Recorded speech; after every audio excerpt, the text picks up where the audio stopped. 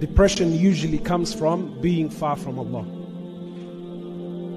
Our souls, their nature is that they want Allah.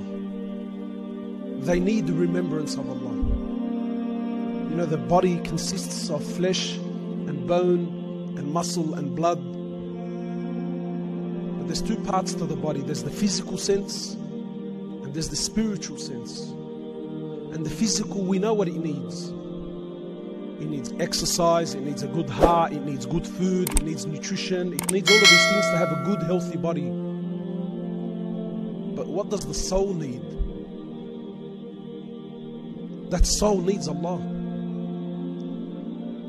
And when that soul is taken away from Allah, it doesn't remember Allah, it's never in a good environment.